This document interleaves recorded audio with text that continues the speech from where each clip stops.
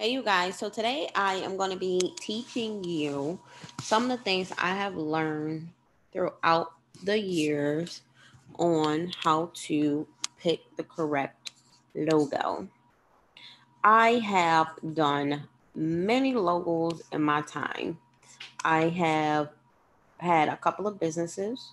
I have created logos for young ladies. I've created websites based off of my personal experience. So I've learned what's good and what's not good based off of, was I going to be printing the logo? Oh, shucks, I'm messing up. Was I going to be, what am I going to be doing with the logo? So that's what we're going to be discussing today.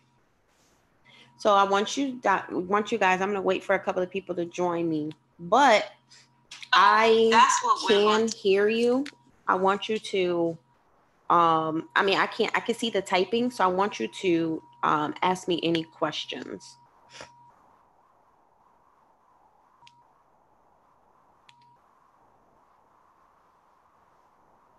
All right. So I'm going to go through the logos and what sometimes you guys send me. And I'm going to go through why each logo may not be a right fit for you. So some of the reasons you guys pick logos is because you really want something that looks nice. And I get it. You want something that's going to look nice. You want something that is going to represent you, what's going to look appealing to your audience. The problem with that, though, is you may be using the wrong things to guide your business decisions. And that's pretty much emotions. Logos like this is like a new trend with the hair coming out and glitter and gold. These are bad designs because one, hey, Miss Smith, one, they are not going to print well. When I say they're not going to print well, they're not going to print well on paper, and they're not going to print well if you are getting, say you want to get a t-shirt made. Say you're doing an event and you want to get the t-shirt made. You're going to have a very hard time getting these little fine hairs stitched. So what that means is your logo will never look the same at all, because depending on who prints it and depending on the quality of the job, they may never be able to get it right. Now, I found this on Google, but it says created by Significant Design, I think. But even the designer, everybody has their own style. So you can see by the designer in their logo, this is a pretty busy designer. Like, they like a lot going on. They got shading going on, 2 different colors. They got about actually 5-6 different colors in their own logo. So I don't recommend this because it's just very hard to duplicate. Now, this is another one that I have seen a couple of times where actually a girl sent me this, like, well, she didn't send this exact one to me, but she sent me a logo that had like the circles around it. The reason why this is not a good logo is because, again, it's going to be very hard to get this circle printed because the circle has shading in it as well. And then also her CHIC, that also has shading in it as well. I don't know if you can tell. So because you have all these things, these variations going on, even though this looks simple, it's not as simple as you think it's going to be. This is another one where you're going to have a big problem with, because of the multiple shading, because of the skinny lines. When your logo is shrunken down to a 1/2 inch and then black and white, it should still look just as good as if it was, 6 inches wide. The shading is going to cause printing problems with this. And I keep saying printing problems because you don't realize how much the logo is going to be affected by different things that you choose. So if you want to get, say, a product line, your logo is going to affect how it's, what type of bottles you can get. How hard is it going to be to print on? How many colors is in your logo? The more colors you have in your logo, the more expensive it is to goddamn print. Oh, Lord. Yeah, this is another one. So with this logo, I think that it is very, very, very, very urban. But I like the pink color, right? But the problem is it's just got way too much going on. So you got glitter here, right? You got shading here. Then you got two different colors here. Then you got diamond. I mean, you got, the shine effect. Then you got the hair. Then you got the pearls, and like it's just too much going on. Nothing about this logo screams professional at all, or a big company. Nothing. Another okay, this is another one that is horrible. The reason why is the glitter is very outdated, very hood, ghetto, however you want to call it. The different colors.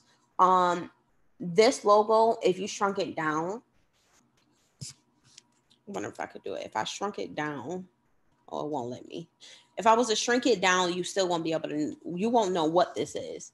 And it's busy as hell.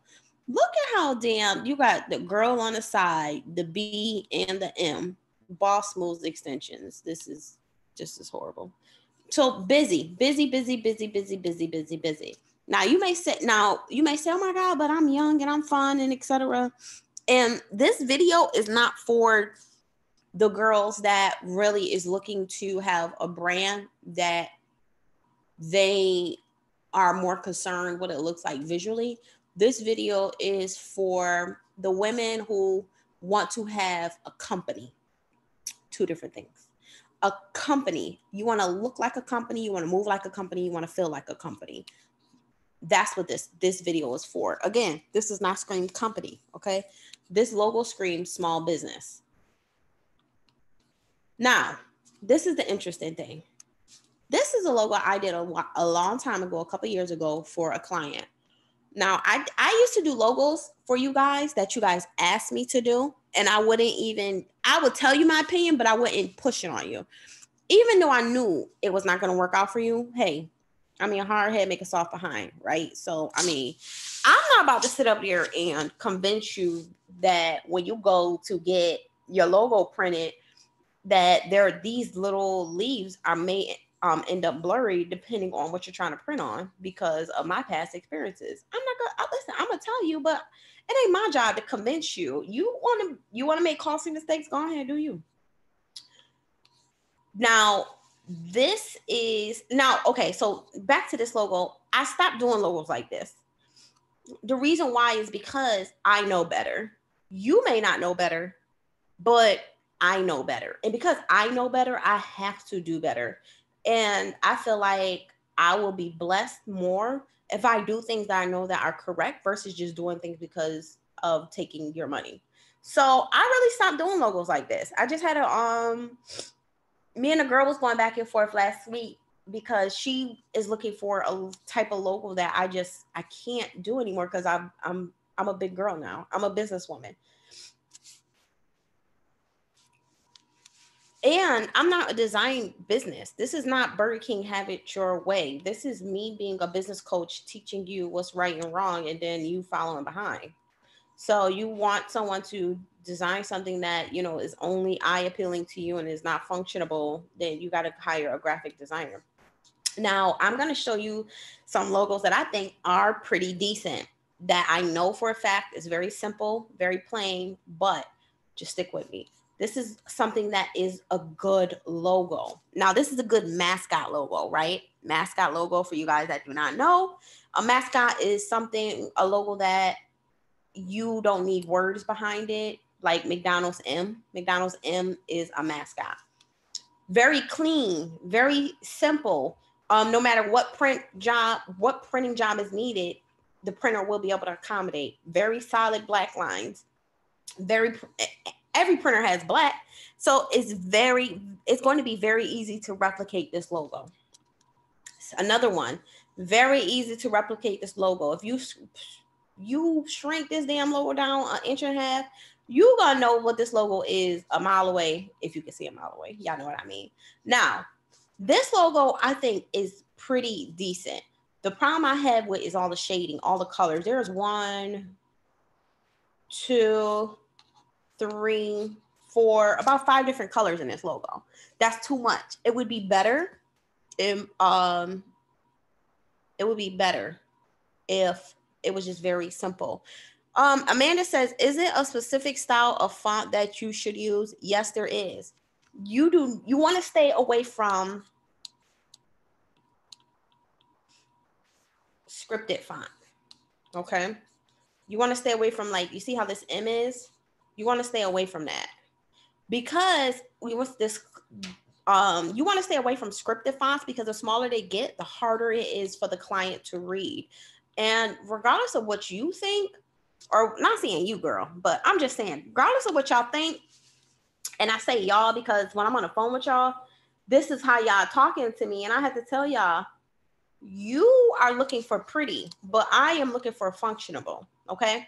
Now, this is a logo that I did for a clothing company, E-Culture. All right. Actually, no, damn, this ain't even a finished logo. I actually moved the E closer to the C. Shit. But you get the gist of the logo. Very simple, very clean, looks corporate. This is another logo. I hope she don't mind, but she's actually changing this logo. She's changing the whole name of her hair company, and I told her to change the name of her hair company because it was not going to be easy for people to pronounce if she was to do any type of radio advertisement or anything. And she said no, but a year later she contacted me and told me she needs to do it again. So, but this is her logo. I did her logo like this. This is her mascot. We kind of fought on this logo. She did want something a little busier, so I tried to do a compromise and give her these 2 L's as the busy part. But it looks very corporate, looks very clean. You won't be able to tell that she is like a small business. So let's go and talk about my damn logo mistakes, okay? Because I have definitely screwed up. I have been in business since I've been 17 years old, okay? I'm 35, I'll be 36. I have definitely messed up. Now, the problem is that you really don't know your logo is really fucked up. Excuse my language. You don't know your logo is messed up until you got some shit to do. That's when you find out that the logo is messed up. And by that time, it's too damn late. You emotionally invested in the damn thing. You don't sat there and spend hours and hours and hours developing this brand that is based on this damn logo. So you are emotionally invested in this damn thing, okay? Now comment and let me know if y'all can relate. Just say relate, drop me emoji or something so I can know y'all with me and y'all relate to what I'm saying.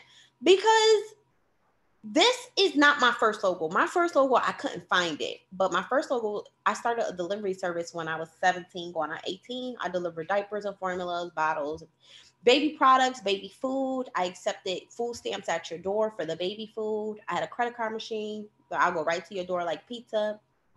You could swipe your EBT card. I'll give you your baby food. I'll deliver it. I had a catalog. I had a website. At that time, you were not able to really like design logos and websites yourself. It was not like it is today. So I spent $3,000 on my logo and website because that's just how much it was. Yes, Miss Smith, you relate to me. Okay, I'm glad you're the only one that relates to me in this chat. Okay, so Soiree Design logo and branding was not good. Now, you may think this is my business card. This is my old business card. You can't tell that I'm a small business based off of this design, right? So you may look at this and be like, oh my God, Starr, no, that look good. Oh my goodness. Look, you see, I got a 1866 number. Now I'm doing Soiree Design when I'm like 21, okay? Mine is scripted, and I just realized that print's ugly. I need to change it ASAP. Yes, girl. Oh, you know, Smith. I am teaching a class tonight on how to do your own logo. That's what I'm getting to. So you'll definitely want to hit me up in my inbox so I can put you in a class tonight. Thanks, Starr. Amanda says, thanks, Starr. It's helpful. I need to change mine. Yeah, girl, I am here to help and share all the pain and misery to save y'all, honey. I am trying to save you. You guys don't know my experience because I'm not good at sharing. I try to be, but I'm not good at it, and I'm getting better at it. But I have had every business I have had has been successful, meaning it has supported me and my family. I got a lot of brand recognition, TV exposure because I know business. And the only reason why I know business is because trial and error. Boom. Let me tell you about this goddamn logo. Now this S&D was too skinny, so it was always a pain in the ass to print. Okay? Pain in the ass. Then these squiggly lines up under this S&D was also very hard to recognize once it was shrunken to maybe a half of an inch, right? Because if you're doing an event, you're doing a flyer, and you send them your logo, they have to shrink it to fit. You're not realizing this stuff, okay? So I didn't have any problem with the color scheme. The color scheme was fine. It was this goddamn font. Another thing, Soiree Designs. No one could pronounce the name correctly. This is a big problem. And when I try to tell you guys how your name needs to change or your name is going to cause you issues, you're so damn emotionally attached to it that it's going in one ear, not the other. Some of y'all have your hair company or your businesses named after your kids, your mother, somebody that passed, and that's all fine and dandy. But don't no one care about that stuff when they're trying to figure out how to spell your business name to get to your damn website. Picture this, okay? You're doing a radio commercial with another brand, right? Or say y'all put on a non-for-profit. Or let's just say you're throwing a food drive, right? I'm good for throwing food drives around Thanksgiving. So say you're doing a food drive. Boom. It's radio advertisement with the food drive, okay? Maybe the radio wants to throw on some advertisement to help with the food drive, okay? This is very common. I put this together many times before, okay? I fed over 3,000 people. The radio says, sponsored by Soiree Design. How do you think people are spelling Soiree Design? They are not spelling it Swarae. They're spelling it the correct way, Soiree, whatever. So they're never getting to my website. Or I could purchase the subdomain and redirect them to this one, but that still doesn't solve the problem. The problem is, ain't no one's going to be able to spell my goddamn business name unless I spell it out for them. And that is a big, big issue. Okay. Now I shrunk this down so you can see how the S starts to disappear because it's so skinny. I mean, the logo's not bad for it to be in my only second logo in my life, and I was a kid, but it still is not what it's supposed to be doing. Now, this is Only Raw Hair's first logo. I got this logo made on Fiverr, okay? I got this made about 3.5-4 years ago. The name of my company was called Best Virgin Hair for You. This is before I started even selling hair. This is when me selling hair was just an idea. So I created a logo, got a little Instagram page, and posted some hair and figured out the rest. Okay. I sold over $1,000 worth of hair. I ain't even have no damn hair. Now, let me tell y'all the story how this logo changed from Best Virgin Hair. The big company name changed from Best Virgin Hair for You to Only Raw Hair. I was on the phone with the founder of Wigs Across America, and I had sent some hair to Peak Mills. And me and the founder was on the phone, and I was telling her I didn't like the name, and we were discussing arrangements with Peak Mills and organization to use my hair, because my hair is amazing. I mean, shit, it's amazing. Okay, y'all that have my vendors know the hair is amazing. So anyways, to make a long story short, they just wanted me to supply them the hair, but they didn't want my brand associated with it. And the reason why is because it did not look corporate. Like when you're partnering with certain brands, your brand needs to look like they want to partner with brands that complement them. You will never get into certain doors with looking like you are a home-based business. Meaning, just because you are running your business from home does not mean you can't be a company. And what happens is that you don't understand the rules on how to create a company. So you never really fully set one up. So when I was on the phone with her, and I was telling her I was going to change my company name, this is the name I came up with, Only Raw Hair. And I wanted my logo to be very professional, very L'Oreal, that type of feel. You know, you want it to be really, really nice. So this was the first logo for Only Raw Hair. Cute logo, right? Cute. Okay. The problem is, look at this damn logo. Okay. Looks great. Great behind black, but it's not realistic. My logo is not always going to be behind black. Now you see how the difference look like two different logos. You see how the white just blends right in? That's not good. That shading caused me problems with printing. This is when that shading caused me problems with printing. Okay. So I could never really get the logo right. Even when I got the logo printed on my boxes, I couldn't get it right because the printing company could not print the shade. It had to be solid.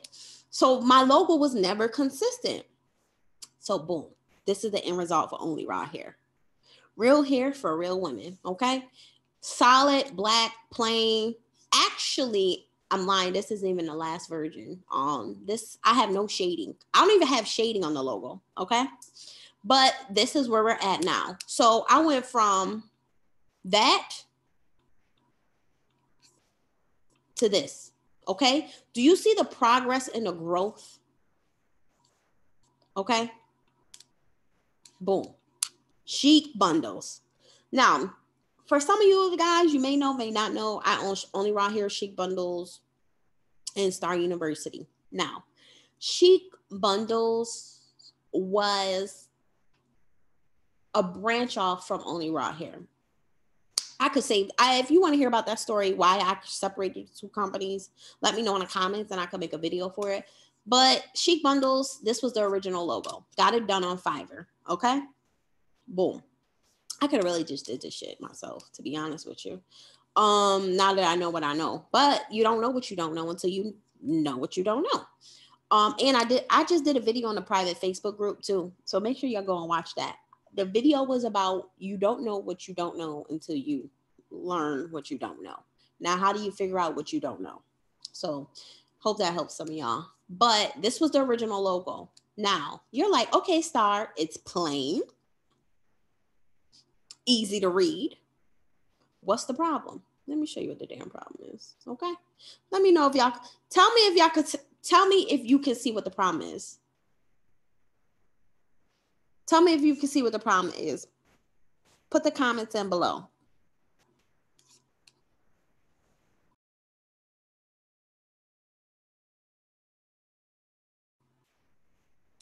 It's a long pause because there is a delay. So the problem is that this Chic Bundles, you can't see. And it was definitely not getting printed when I was sending the logo. Because it was so small and skinny. So there's a problem with fonts that are scripted and fonts that are too goddamn skinny. They are very difficult to replicate, okay? So I changed that logo to this one. Boom. Still a goddamn problem. Now, I didn't get this logo done this logo was done on Fiverr, right?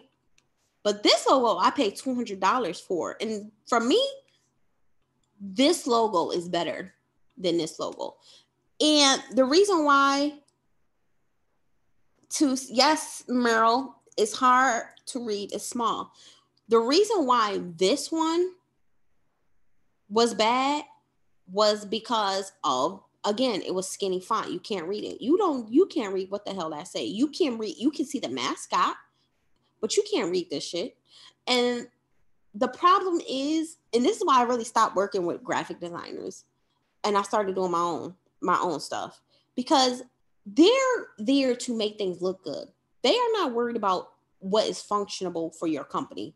They want to get your job. They want you to hire them and get it. They want to get the job over with so they can move on to the next. Boom. So they send you 3 logos. You pick one you like. Boom. We moving on.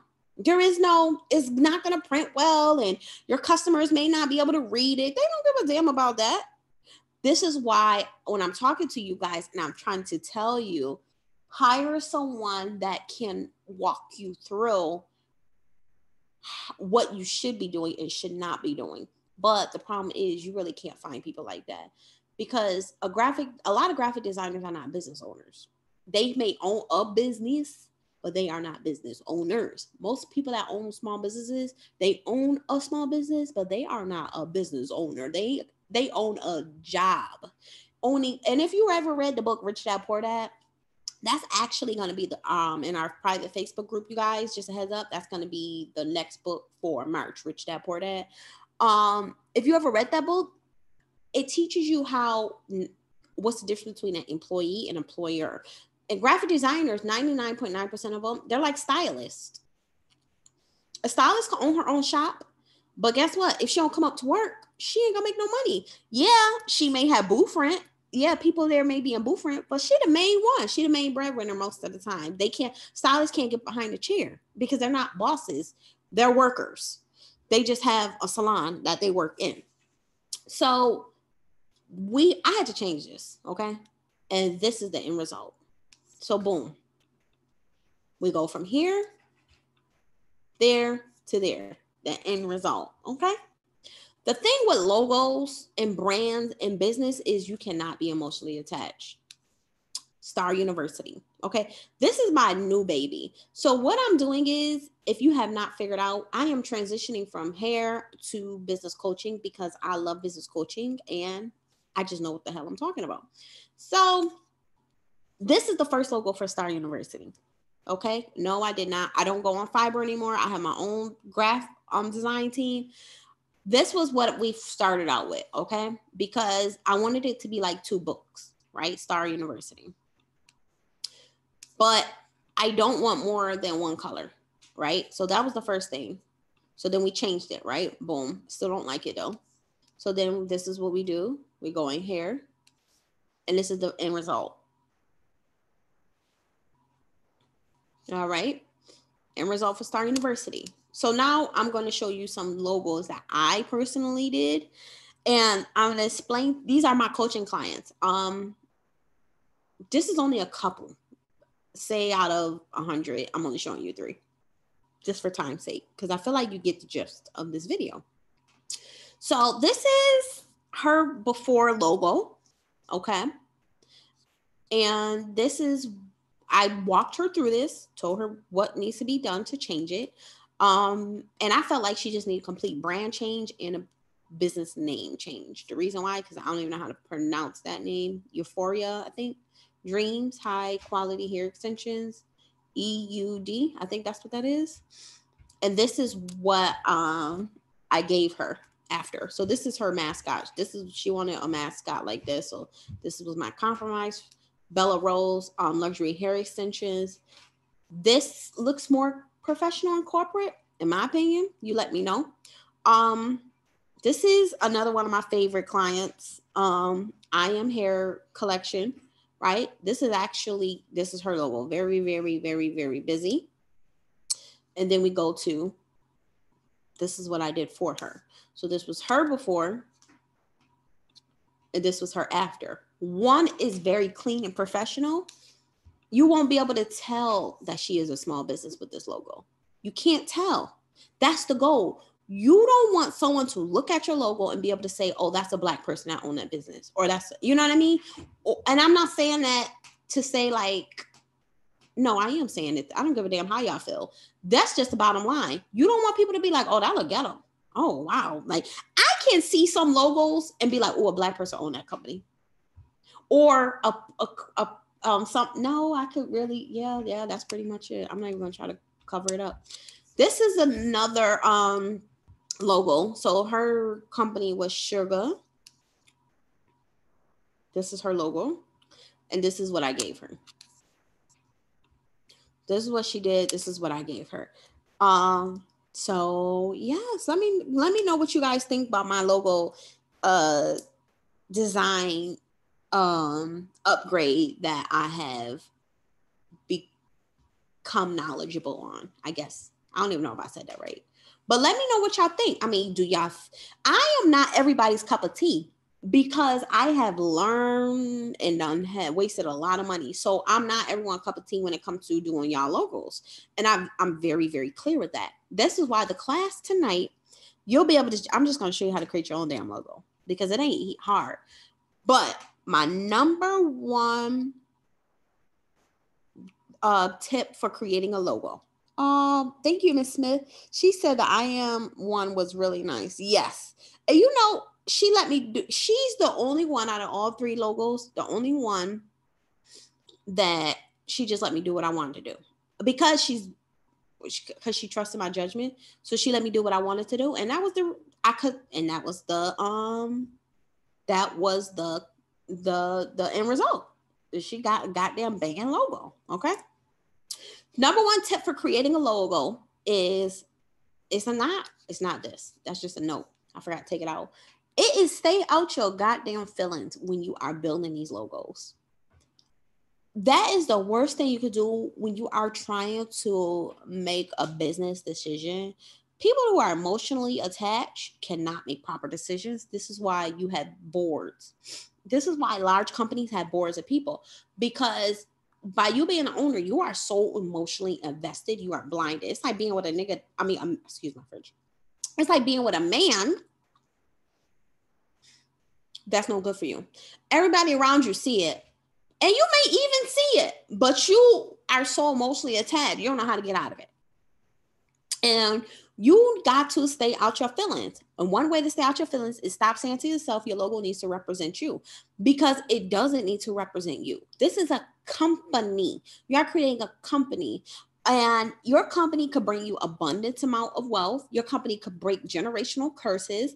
This is a whole entity that is going to be living and breathing. That is not you. There's two different things, two different people. This ain't you. This is a company. So I will tell you to stay out your feelings and stop thinking that this logo is a representation of you. Yes, you should like it. Yes, you should be proud of it. But that does not mean just because your favorite color is yellow, that's the color to go with. Oh my God. That is the worst. If somebody get me and they're like, oh my God, my favorite color is red. Can you make my logo red? What, bitch? What? No. So tonight, the DIY hair company brand, I'm going to do the class. It's going to be I think it's going to be a 2 or 3 part series. So I'm going to show you how to do your logo. I'm going to show you how to do your website. I'm going to show you how to do your brand identity. And oh shucks, my child is home. Excuse me. Guys, mother duty call. My child is home. So what I was telling you is the class.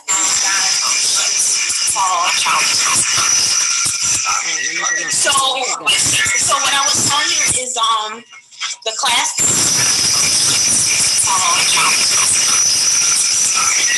So what I was telling you is the class.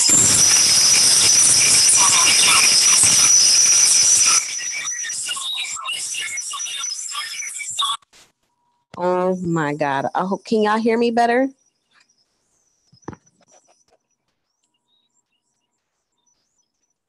Please let me know if y'all can hear me. Just give me a thumbs up.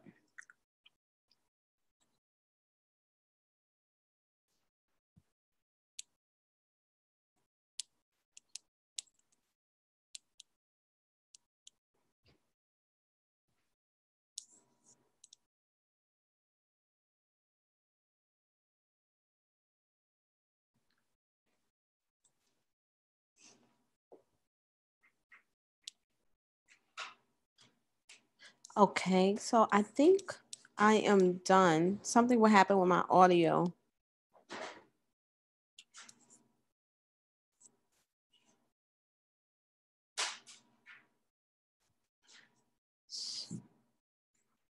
So will tell you that the class is tonight. And if you want more information, I'll put the information in the bio, and also you can email me. But please let me know if this helped. Please like it and comment below so that way I know it was very helpful. Please make sure you subscribe to my channel and hit the notification button so that way the next time I put up a video, you will be notified. All right, you guys, you have a blessed day.